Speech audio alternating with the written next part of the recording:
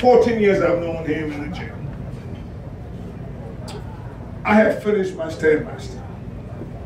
I'm on the stationary bike, sweating profusely, and I heard bang.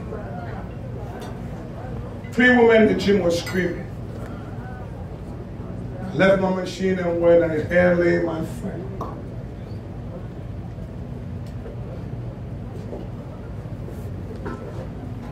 Trying to find some air to breathe. We gathered around him and pumped his heart as hard as we could. Yelled out his name. His wife was calling out Jesus, save him.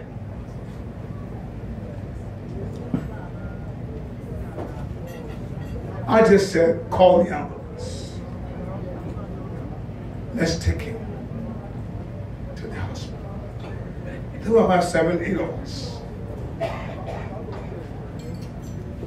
And something dawned on me when we took him out. There was no ambulance, there was no car. We threw the former vice president in the pickup, threw him in the back, and they drove off to 37. And this moment I went back to the gym and everybody had departed. The place was empty.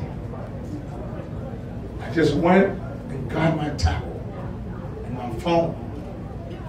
Call my driver to take me home. Waiting so anxiously on the phone to hear if somebody would call and said it's all right. When the call came, and Boachi, the trainer in the gym, said, "Osadifo, Anye,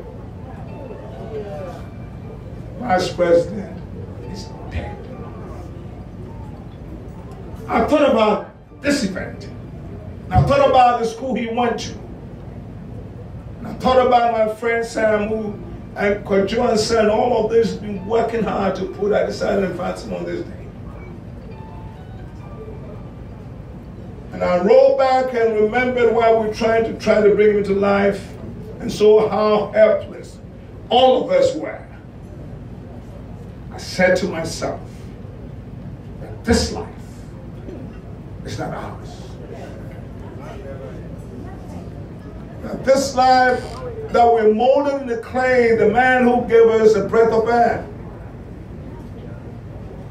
Here he lay, 6'2". Couldn't save him. Some of you would say how powerful the Okyenhene is, how mighty we could be, but at that moment, there was nothing any one of us could do to save him. It taught me a lesson all day Friday.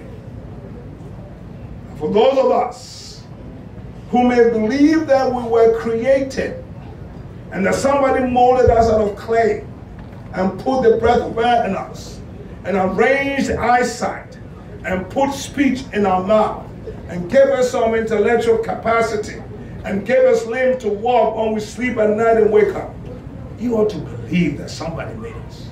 And that person maybe decided that he is the one, he is the only one that could have brought Amissah-Arthur back to life. And for whatever reason, he decided to end it. Golf is a game.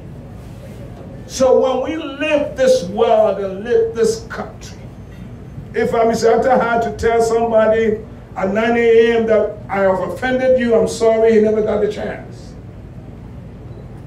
If somebody was thinking about, I'm going to his office at 10 o'clock to say that, well, I've offended you, and I'm sorry, you never got the chance. I didn't want this speech to be this way. But let me tell you, as we celebrate, let us all know that we must be humble. We must have humility in this life.